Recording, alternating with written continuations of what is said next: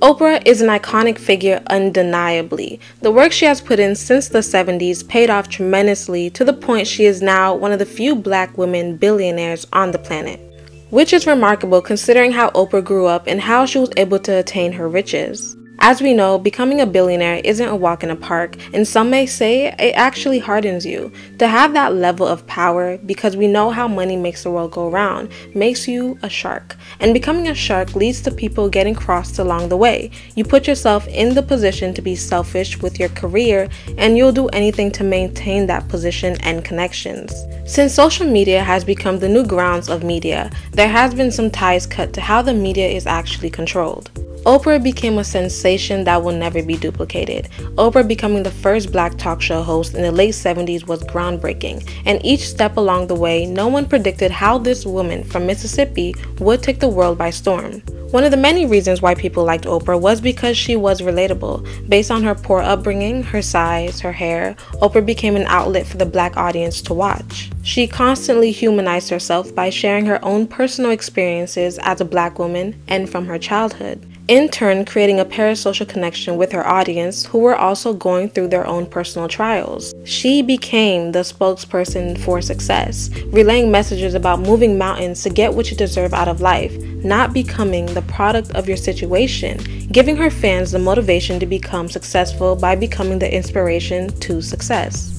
That, matched with her natural charisma, she was fun, and she wasn't scared to be loud and laughed at herself. She didn't let baseless commentary define her worth or her path to success. Well, the new assistant news director came to me and said, you know, your hair is too long, it's too thick, your eyes are too far apart, your nose is too wide, and your chin's too long, and you need to do something about it. He thought Christina Kraft had a problem. But they sent me to this shishi poo-poo salon, and in a week I was bald. Just devastated. You mean they did it to your hair? Yeah, I had a French perm and it all fell out. Every little strand. I was left with 3 little spriggles in the front. Funny to you. They tried to change me, and then they're stuck with a bald black anchor woman. I went through a real period of self-discovery because you have to find other reasons for appreciating yourself. It's certainly not your looks. The charisma was attractive, and it helped Oprah connect with people. Throughout her show, Oprah has had so many iconic segments. Her famous guest stars like Tom Cruise. You behaved this way before. I know. Have you ever felt this way before? Her famous giveaways.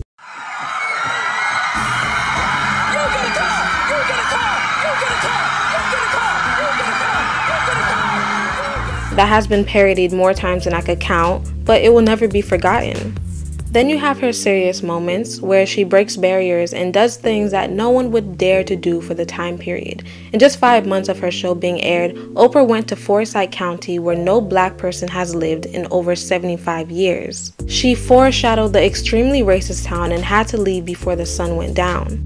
Nigger, go home.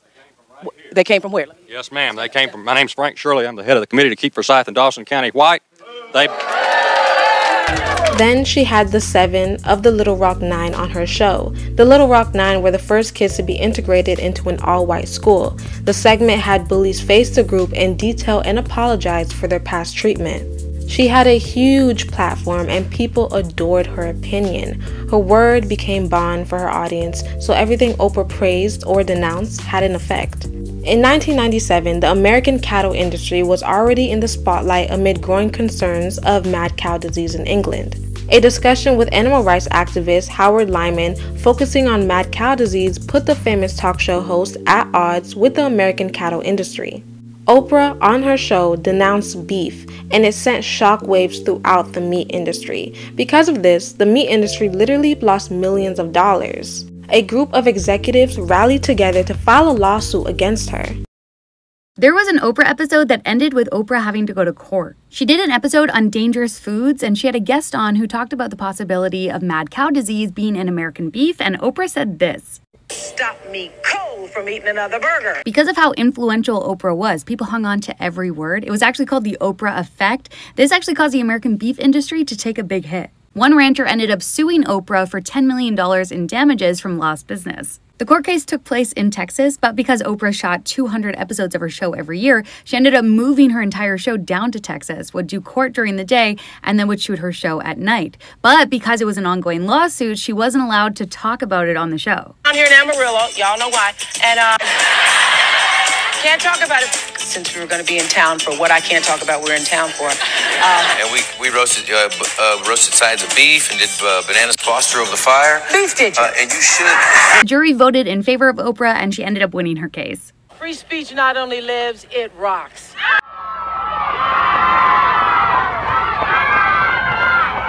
Oprah has struggled years to control her weight. Being skinny and thin has always been trendy. Oprah's weight made her very self-conscious, as she was open to the public for ridicule, not fitting what is considered the ideal look. She's fasted, or in other words, starved herself to lose weight. To them when I first started this liquid protein supervised, medically supervised fast. The reveal episode, she also pulled out a wagon of fat on stage to show to the audience her 67-pound weight loss. She has openly spoken out years later about how she regrets this episode. But at this point, she became more relatable to the people who had the same problem. Her endorsements to Weight Watchers blew the company's sales. She invested in the company, acquiring a 10% stake, while also associating the company with her brand. Weight Watchers became the most popular diet company. Oprah's upbringing really inspires a lot of people. She has dealt with a lot throughout her developing years. Her story from being born to her single teenage mother and her grandmother raising her until she was 6 years old. Well, you know, first of all, I want to say my grandmother is the reason I am able to stand here today, sit here today. She did the best she could. She was a maid, was a domestic worker her entire life, and never would not have imagined in this lifetime the life that I now am able to live. She's never had the finer things as a kid. She was so poor, she claims she had 2 pet cockroaches.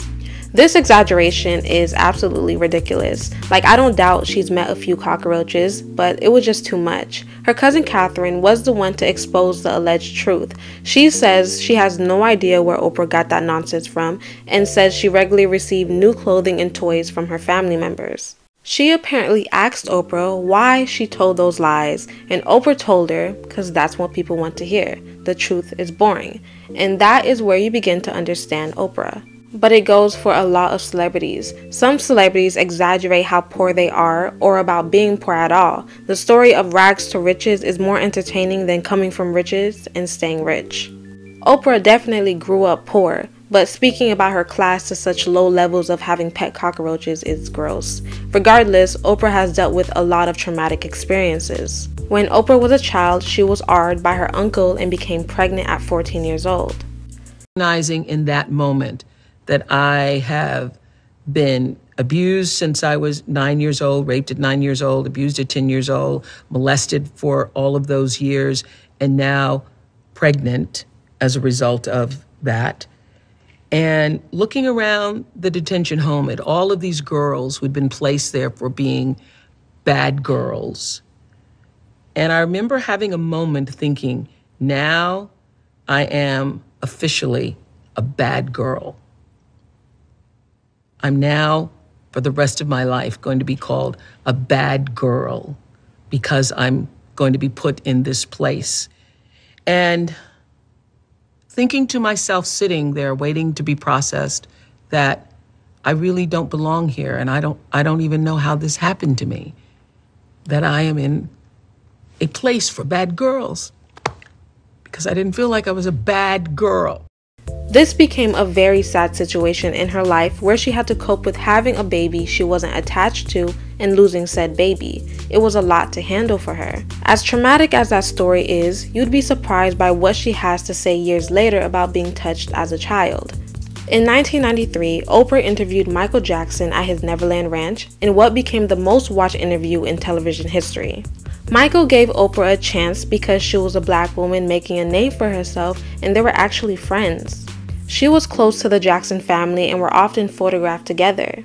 This was the first time that Michael had given a televised interview since 1979. She asked him a lot of intrusive questions, like if he was a virgin, and about his essay claims, and why he likes to be around children, including his vitiligo. You are not taking anything to change the color of your skin. Oh God, no. You did not purposely. We're trying to control it, and using makeup evens it out because it makes blotches on the skin, and I have to even out my skin. But you know what's funny?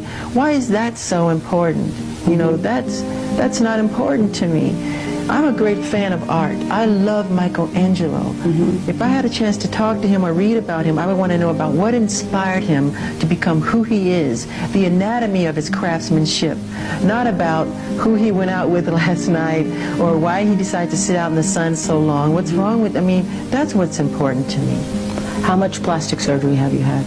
But to be fair, Oprah is a journalist, so she did ask the questions that people wanted to hear.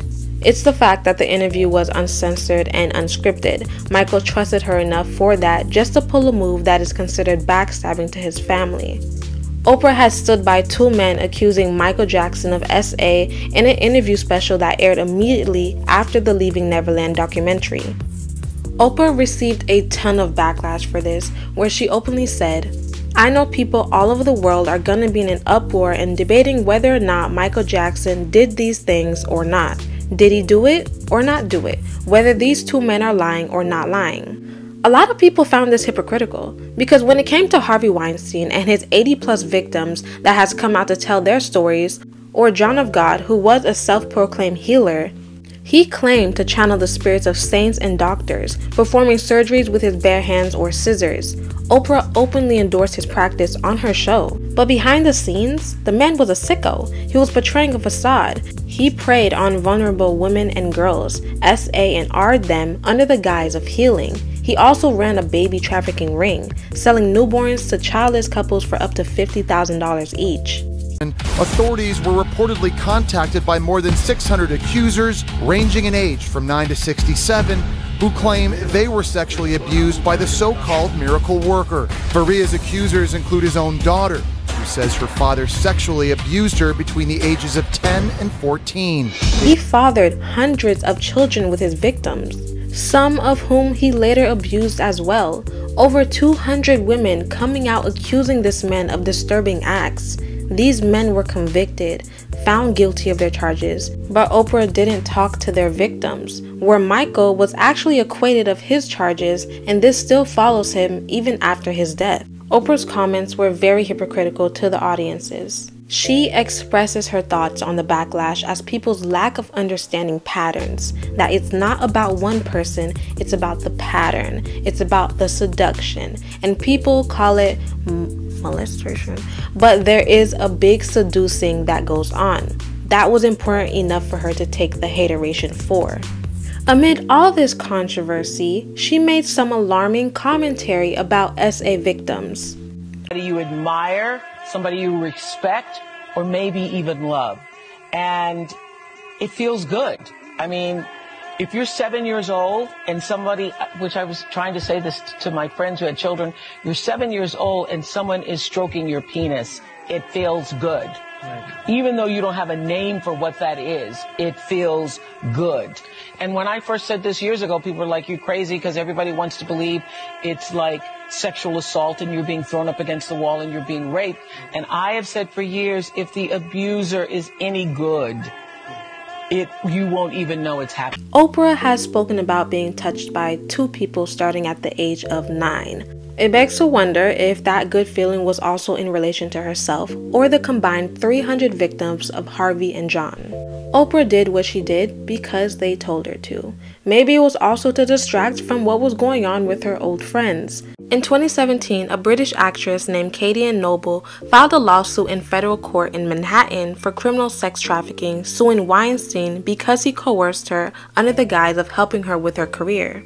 She said she met Weinstein by chance in 2014 at an after-party for the British Academy Film Awards, where he introduced her to Oprah and Naomi Campbell.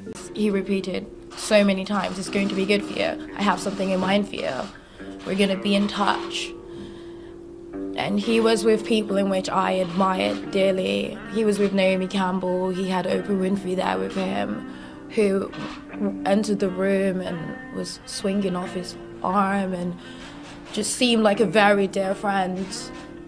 And these, like Oprah, Naomi, Rita, and Georgina, they all sat at his table. And for me, you know, meeting Oprah was like, oh my God, like I would have thought that I would have to be someone who's established, who everyone would have had to know about before I was privileged enough to meet someone like Oprah.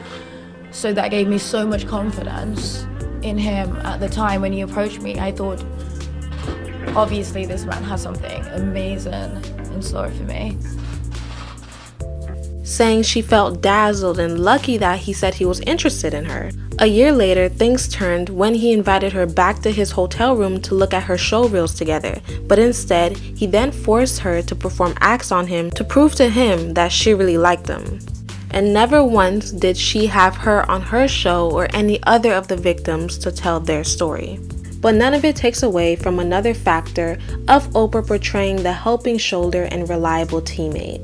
In 2009, Monique starred in the movie Precious. She got $50K for the role. The movie turned out to be bigger than expected, and what was supposed to be a great opportunity for Monique to step into the world as an actress, a different actress, resulted in her getting blackballed from Hollywood. To promote the movie Precious under Lee Daniels Productions. Okay. I promoted Precious under Lee Daniels Productions. I did Oprah, I did magazines, I did TV shows, I did all of the promotions I was contractually obligated to do. Okay. That was it. That was it. I'm done with it. Done. Okay. Done. Now Precious is going to Cannes. Right? Mm-hmm. At the time, I have the Monique Show. Mm-hmm. I am on the Spread the Love tour. I have toddler babies. And I'm also a wife. Mm-hmm. Okay? The Monique Show is like down for maybe a couple days, a week or so. Right.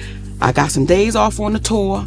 I'm going to relax with my family. Right. Because once they sold the movie, right, you didn't sell me. Right. After I'm done with my promotions, Lionsgate reaches out to my husband. Mm-hmm. Initially, they think they're talking to my attorney, right? Mm-hmm. And they say, we want Monique to come to Cannes. She promoted so well in the United States, mm-hmm. we want her to go international and promote the movie and do Cannes. Okay. I tell my husband, please let them know I respectfully decline. I appreciate it, but I respectfully decline. I'm gonna spend some time at home. Right. Lionsgate calls back.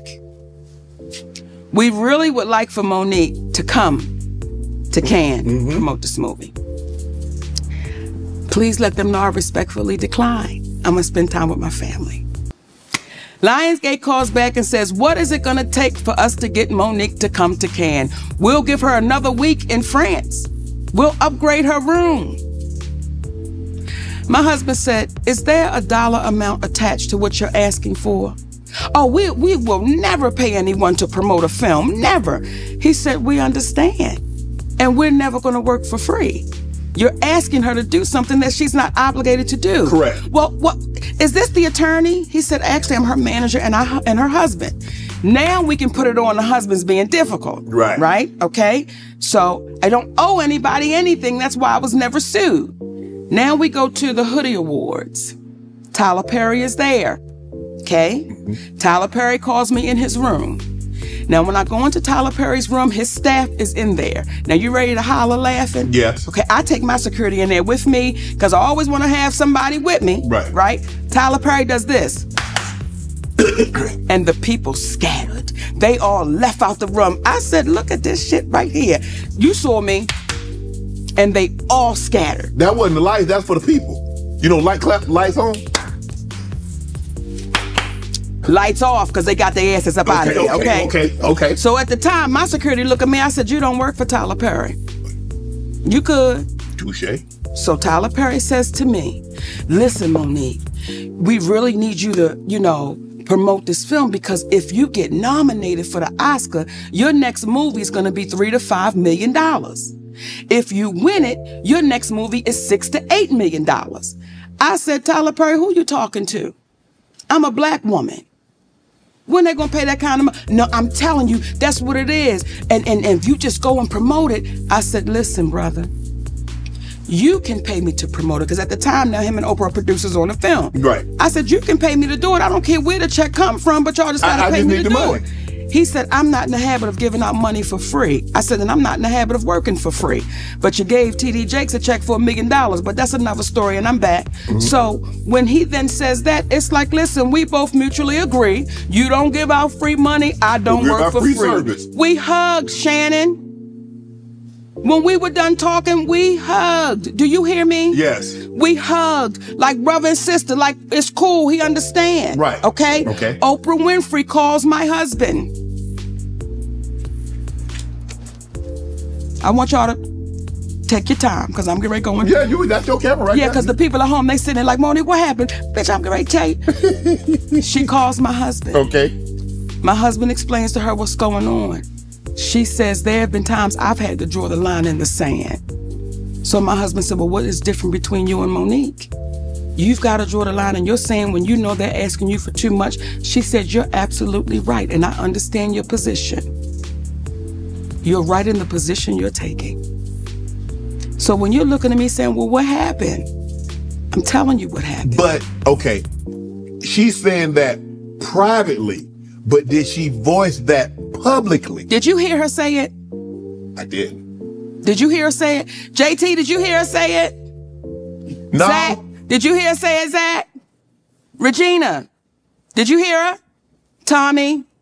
No one seemed to hear that publicly. She said that privately. Now, when she said that, see, everything we're saying to you, it can be proven. She had him on speakerphone.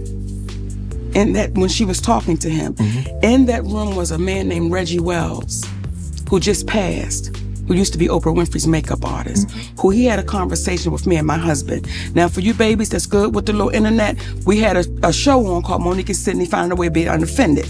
Finding a Way to Be Unoffended. Reggie Wells is on that show speaking about Oprah Winfrey. Reggie Wells said, Monique, I was there that day. He said, and when y'all got off the phone, I looked at her and said, why don't you just pay this woman the money? She deserves it.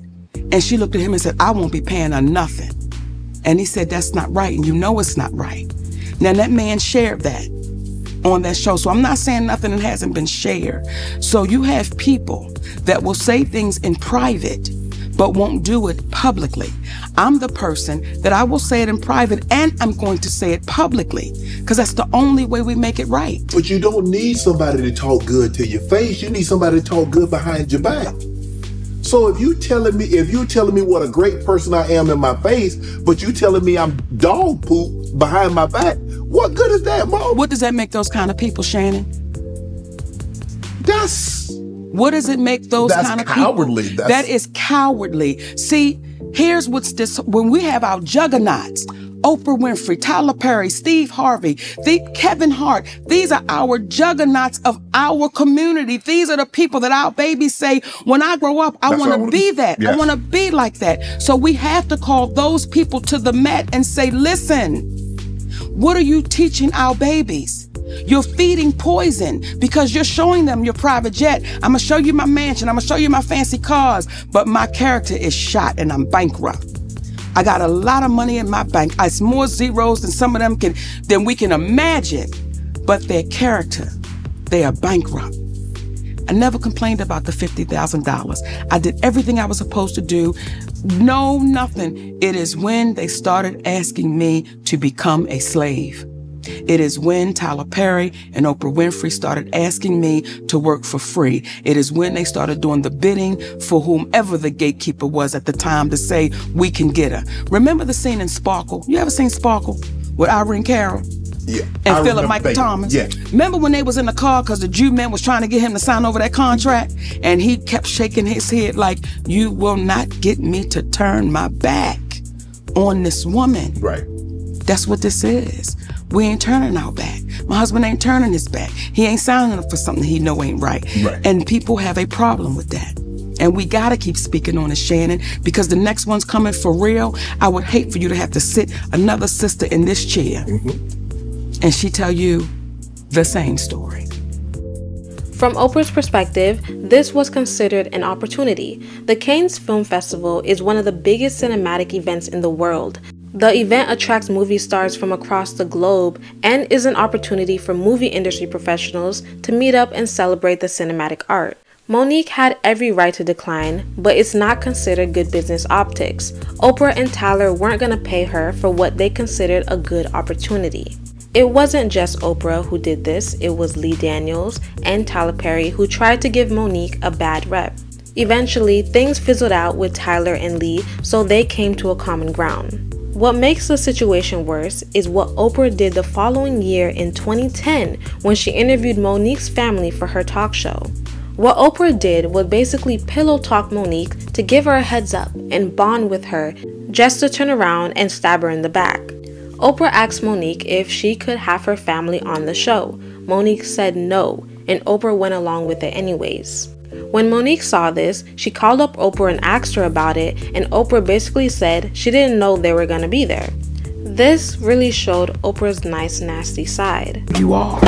Where Oprah Winfrey and I have a problem is Oprah Winfrey called us up and she said my brother wanted to come on the show and talk about him molesting me, and he wanted to tell other parents how to look out for molesters. My brother Gerald is a charmer, so my mind thought was, because she said, do you want to come on? I said, I don't want nothing to do with that cat. I said, nigga, I know it's up to a scam, but people can change. And who am I to say he hasn't changed? It might really be different. So I don't want to get in the way of that. I just don't want nothing to do with it. She said, if you don't want me to have your brother on the show, I will cancel the show. No show will happen. But I wanted to call you up to see how you felt first. When I hung up that phone, brother, I looked at my husband, I said, that bitch is all right with me. That's a real... She kept it because she didn't have to call me up. She didn't have to say my brother was coming. She could have just ran with shit and let it happen. I dig her for that. Now I begin to see commercials with my brother, my mother, my father, and my other brother. Now, the reason why that means so much is because in the conversation we had about my brother, we then went deeper.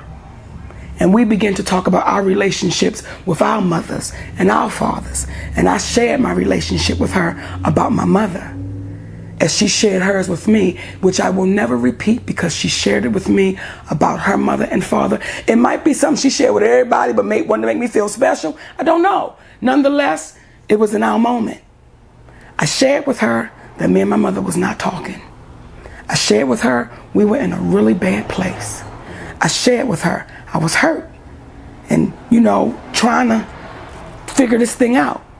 She never said my mother was coming on that show, because had Oprah Winfrey said, I'm going to have your mother, I would have said, shut it down.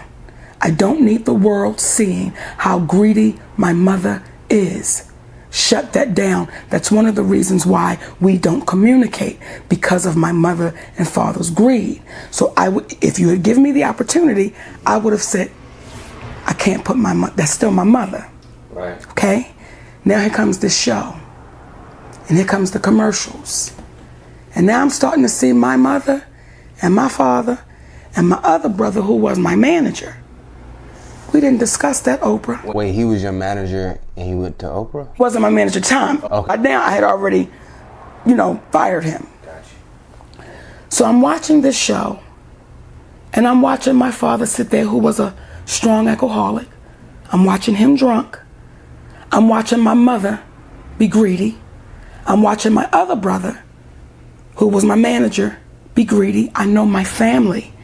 And I'm watching my brother who molested me sit on this stage trying to paint this picture of I'm trying to be a help, but now I'm watching the scam. As much as they keep talking, I'm seeing the scam take place. Well, when it was all said and done, Oprah Winfrey calls me. And in that moment, I was still stuck in, this is Oprah Winfrey. How do I say, you had my mother, my father, my other brother, and I'm stuck in that moment. And when we hung up that phone, my husband looked at me and said, what's wrong with you? That's not what we made of. What happened at Oprah's school is very disturbing. She opened an all-girls academy in 2007. As time went, there's been a few scandals that plagued the school, including, I might butcher this, but Virginia Tiny McOpple was charged with inappropriately touching several of the girls and soliciting inappropriate acts. A former employee of who was working at Oprah Winfrey Leadership Academy for Girls. She was arrested yesterday for several charges, including assault, indecent assault, as well as soliciting girls under the age to commit indecent assault. She flew down to the school to apologize while also citing her own experience with SA. The other side to the story is that the woman Virginia was actually acquitted of all 14 charges of abuse. Interesting enough, she was let off and Oprah called the verdict crushing because of her past, but it wasn't crushing to have Monique's pedo brother on her show. The school has hit a lot of weird scandals, including one girl who had a baby and put it in her backpack, and other girls performing inappropriate acts towards each other. It's very weird for this all-girls school to be riddled with so many sexual scandals. Moving forward, I know a lot of people have spoken out about Oprah's interview style and how she has her mean tendencies. Like the interview with Toni Braxton about her finances that had her crying during the segment. The Olsen twins interview where she questioned their weight even though she has been chastised in the same manner before. Beauty contest, they told me you're a beauty contest winner. Yeah, that was 50 pounds ago or so. Yeah, but, so, what'd you win? Well, I won the Miss Fire Prevention contest. Was that a who? Miss what? Fire Prevention. So how'd you gain the weight? I ate a lot. Oprah asks questions that people want to hear. The only issue is that she has had hypocritical moments. She's doing her job for ratings, but sometimes it begs the question, is at the expense of who? To be in the position like Oprah as the first black talk show host and pioneer in the journalistic world to a black female billionaire, she has to build a lot of connections, rub the right shoulders to maintain her position. Keyword, maintain. Oprah is a shark who has to keep people happy, and being the shark hardens your exterior. And unfortunately, this nice nastiness that Oprah has portrayed over the years with her stances and how she moved with the people in her life, it makes people question Oprah's authenticity. Having a surplus amount of money, so much that you probably won't spend it before you die, people have an expectancy for you to be a pillar and donate your money to people in need. So when Oprah and The Rock set up a fund for the Maui fires in Hawaii, they got immediate pushback for asking people to donate for the cause. They donated a combined $10 million to fund the families of the devastation. Each family received between $1,200 to $3,000 in multiple rounds, but people felt like she should have donated more because she is a billionaire. A lot of people in society are going through their own rough period because of the crazy economy we're in. Her asking people to donate felt selfish because she is one of the richest women in the world.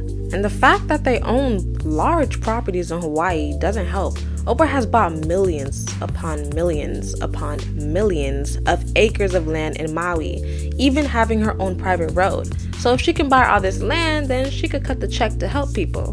And since she has all this money, she should do something. And she did. It just wasn't enough for people. Instead of looking at the government or the United Nations or these billion-dollar companies to give back and write it off their taxes, she was vilified more because of her past behavior, which is valid for however you may feel about her. Instead of putting the pressure on the other millionaires who own property in Hawaii, we moved the goalpost by being upset at her because we felt like it wasn't enough when she's not the only one. A lot of these journalists and hosts played nice nasty. Barbara Walters was nice nasty, Ellen is definitely nice nasty, and Oprah has her flaws that are definitely recognized. But to be in her position, you will always have to play your part or play a role just to be in that position, and Oprah is no different. And the character of a wise woman who's philosophical and has found the key to success within her life is just a piece of her. To come from Mississippi as a black girl that worked her way up, facing criticism and pushback to being a billionaire, you have to establish another side of yourself. You become this shark regardless of what you think is right or wrong. Oprah is going to do what she needs to keep her crown. She's not perfect, but she is a perfect example of a nice, nasty hero. Well, that concludes today's video, guys. Let me know what you think about Oprah in the comments below, and make sure you like and subscribe. Toodles!